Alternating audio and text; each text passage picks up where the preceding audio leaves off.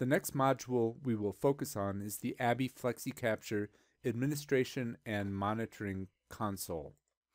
So we'll talk about a few different topics. This is essentially a dashboard tool on steroids. We've got more that we can do than just kind of get snapshots of the current state of affairs in FlexiCapture. So certainly we can monitor and we can look at logs and generate reports, but there's a lot more that we can do as well. So including system cleanup and permissions, really quite a bit. So this graphic helps paint the picture. We can view details on document processing to get a sense of productivity of verification operators and overall throughput. We can look for bottlenecks in the system and so forth. We can control system operations. For instance, if someone has a session that has stalled, you can clear that stalled session. You can also generate reports, create users, edit user rights, create tenants, and set up an entire FlexiCapture distributed system. Now, in order to get into the administration and monitoring console, you can either have the administrator right or the monitoring operator right. And the administrator right gives you the ability to actually delete batches where the monitoring operator cannot delete batches. So there's quite a bit you can look at in the administration and monitoring console. You can look at a project's productivity. You can get a batch view and see all the active batches, as well as the active tasks and active sessions. You can look at an event log. You can look at errors. And with everything in the administration monitoring console, whether it's a report or if it's a screen that you're looking at directly, you can create filters so that you're looking at just the data that you need to focus on. So that could be a date filter, or you could be filtering on a specific project and so forth. With the administration monitoring console, you can create tenants. So any administrator who logs into their tenant can only see data assigned to that tenant. In other words, they can't, as administrator, look at some other tenant's data.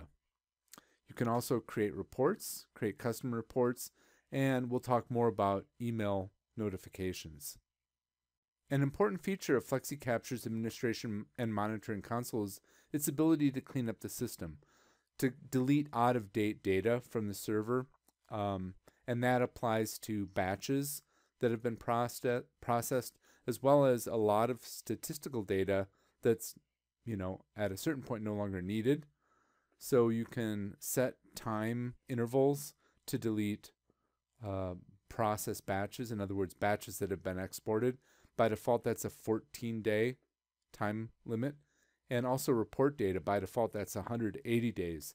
Now you can change those time intervals as needed if you need to clean up your system in a different way. In other words, if you've got a very high volume system, you're probably going to want to shorten those time lengths to make sure that your system is not getting hit too hard with having to store too many resources.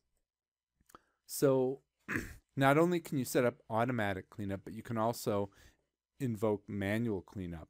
And in this case, you can specify the time interval that you are focused on. And so, for instance, if we wanted to delete all batches that were older, that have been exported 7 days or later, then you can switch this from 14 to 7, click delete, and that will clean up your system in real time. I mentioned we'd get back to email notifications. You can set up email notifications in the administration and monitoring console, and it's a good idea to do this, especially to prevent any delays in processing. So you want to get an email sent to you when you are close to exceeding your license page limit. I think that's one of the most important things here. You don't want to exceed your license page limit. I was actually on site at a customer in the Midwest, and they actually ran out of pages while I was on site. They had not set up any page limit email notification, so they were taken by surprise. this is kind of a good summary of the logging that you can do with FlexiCapture distributed. First of all, you can go to the administration and monitoring console and run a bunch of reports, look at some logs, and save them out and as CSV files. And that's something that ABBYY technical support may ask you to do. You can also go to the